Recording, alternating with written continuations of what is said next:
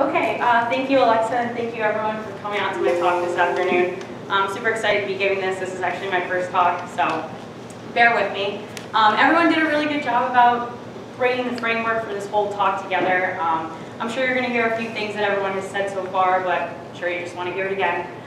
So today I'm going to be talking about the feasibility of restoring Lake Whitefish as an integral component of the cold water fish community of Otsego Lake. This is a collaborative study between SUNY Oneonta Biological Field Station, SUNY Cooperstown, and as well as the New York State DEC. So here we go, the Lake Whitefish. The first record of the Lake Whitefish was found in DK's Zoology of New York book in 1842. At this point, they were actually calling this fish Coregonus otsego, but then later on, biologists realized that they were dealing with the Lake Whitefish, so Coregonus pupiiformis. They were extremely abundant at one point in the lake, and they actually supported a commercial fishery as well as a sport fishery. So this created jobs for people in local communities. It was a good recreational sport for people around here. And their distribution, they're mostly found in Canada as well as Alaska, and then move into some northern states, into lakes like in New York and Minnesota. We can find them here in New York in Otsego, Saranac, Champlain. And we're in their most southern end, or the most southern part of their range here in Otsego. They're not found in any lakes that are really south of here. And their population has pretty much been on the decline for the last few years, and this is how this project has come about. So, important life history features. Right here, you can see a nice photo, courtesy of Mark Lamont, comparing a cisco and a lake whitefish. So we have the cisco on the top and the lake whitefish on the bottom. Some important key features of the lake whitefish are that they have a rounded snout and that their mouths are subterminal, and then compared to the cisco, who have a terminal mouth and a pointed snout. These fish like to spawn in between October and December, and we find that they move into areas in the lake or spawning areas in the lake when the lake reaches about 8 degrees centigrade. So the males come in first, and then the females follow right behind. They like to spawn in waters less than 5 meters deep with a cobble gravel bottom. So eggs and fry. A spawning female, if she weighs about 4.5 pounds, she's going to produce about 45,000 eggs. So it's 10,000 eggs per 1 pound of female. These eggs take 120 to 140 degree days to hatch within the lake. And once they do hatch, these fish start feeding on microcrustaceans within only 2 weeks post-hatch. Once they reach 25 millimeters, these fish, actually their mouths begin to turn down and they go to the bottom in 60 feet of water and start feeding off the bottom. And they are slow-growing fish. It's been shown that fish can take up to 16 years to grow to full size, but we have not found any fish that old in Otsego with any of our aging data. Again, I know you saw this photo, but I just wanted to show the body comparisons here. So again, top is cisco and the bottom is lake whitefish. They are much deeper bodied than the cisco. These are a little more streamlined, not as deep. And then lake whitefish have a little bit of a hump on the back of their head, I guess it would be. So what has happened? I know we have talked about this numerous times today. So we had that alewife introduction in the 1980s. This caused the lake whitefish, or we think, caused the lake whitefish populations to decline. The alewife hang out in the pelagic area in the lake, as do the lake whitefish fry. So we think there's a direct correlation between the alewife predating on the lake whitefish fry, as well as a direct competition for food between alewife and the whitefish. So obviously we've heard this story from Mark numerous times. I also mention it all the time. But back in 2000, we stocked some walleye in the lake, and it was supposed to extirpate the population or decline the population of alewife in the lake. So alewife are opportunistic feeders. They hang out pelagic areas, epilimnion, and feed on the same things as these whitefish, as I said earlier. So after the walleye were stocked, it took a while, but there was a peak of alewife in 2002, and then we found the crash or extirpated them in 2011.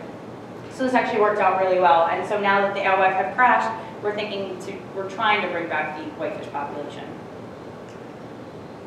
So when we were coming up with this study, it was about 2015 when we started this study. Like I said earlier, we collaborated with New York State DEC, Biological Field Station, as well as SUNY Cooperstown. And 2 objectives came to mind when we started this study.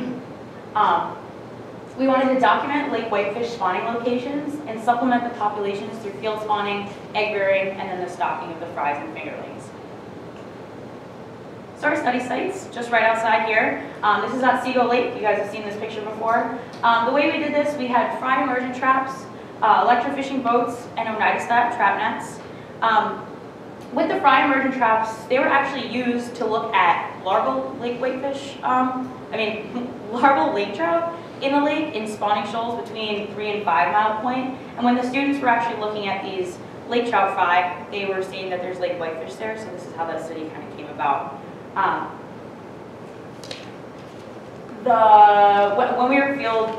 we were out gathering information in the field, we took length measurements, weight, sex, ripeness of the whitefish, and we also took scales for aging.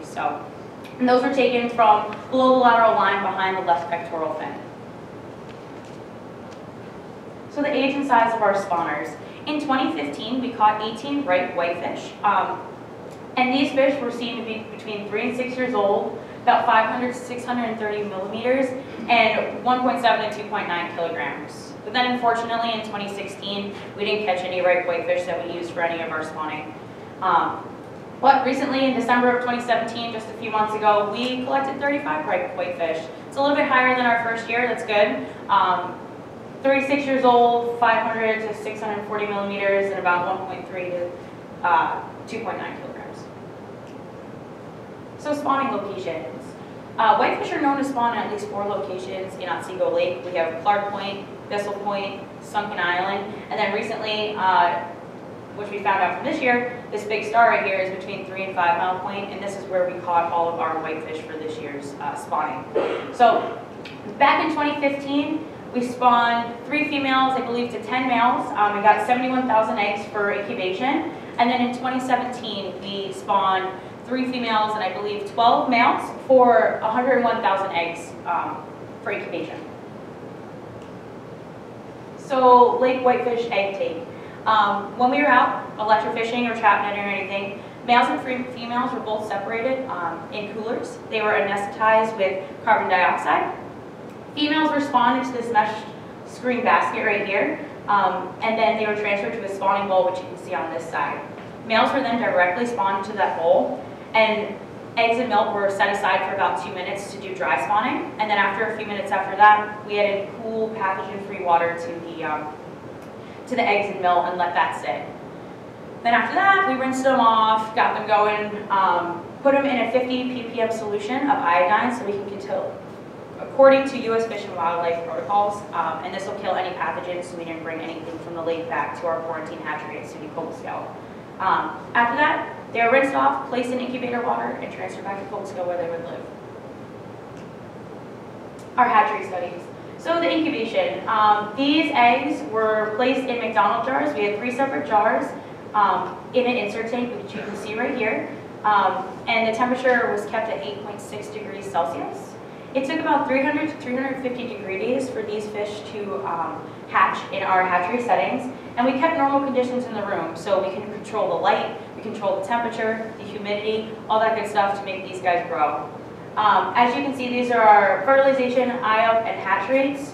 So in 2016, 80% of our eggs had been fertilized, 60% had eyed up, and then about 35% had hatched.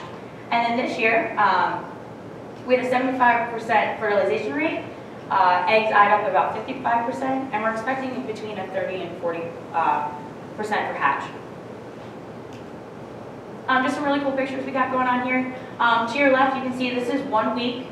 This is all the developmental stages that I've seen looking at the lake whitefish eggs. Here we have 1 week post eye-up. This is 2 weeks post eye-up, and so these fish, you start to see the different organism or the organs forming in their body. Their hearts are pumping blood through. You can see their eyes better. And then right in the middle is just a few days before hatch.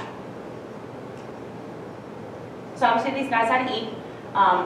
So these fish were fed a live diet of rotifers and brine shrimp.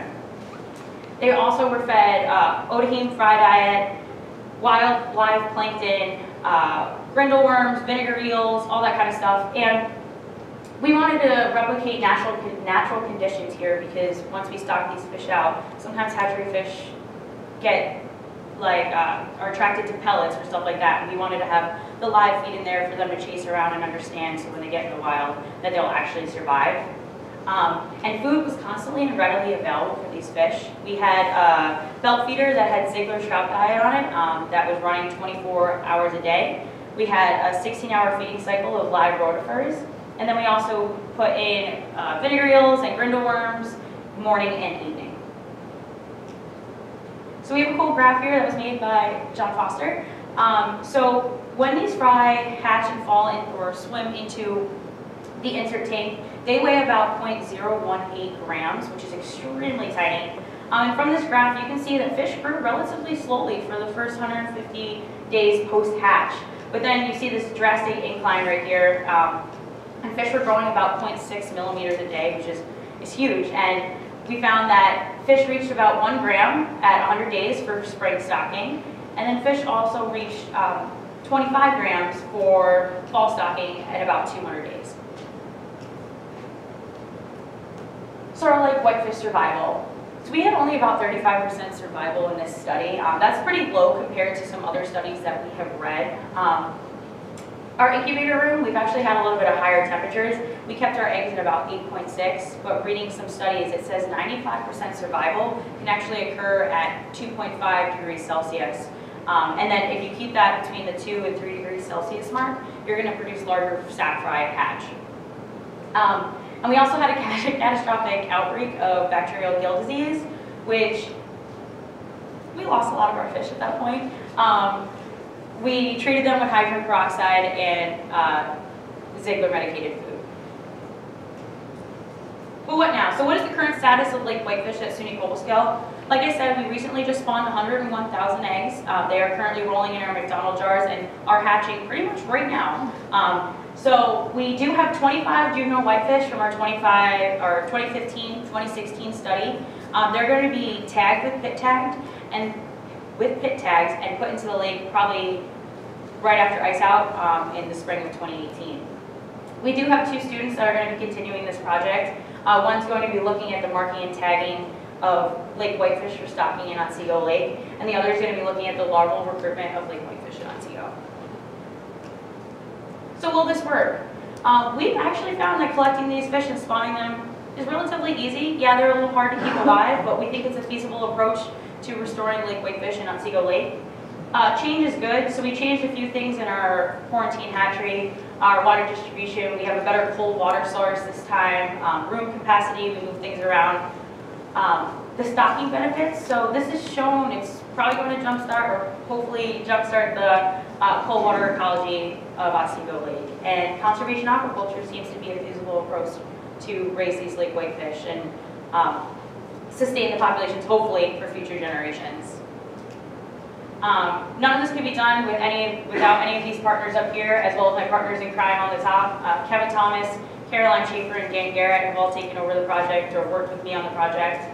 SUNY Cooperstown Fisheries and Aquaculture staff, students, faculty, New York State DEC Region 4 Fisheries, SUNY Oneonta's Biological Field Station, Pete and Jim at the Ontario Ministry of Natural Resources and Forestry, and then a research grant that was awarded to myself from the Carey County Conservation Association. So with that, I'd be happy to take any questions.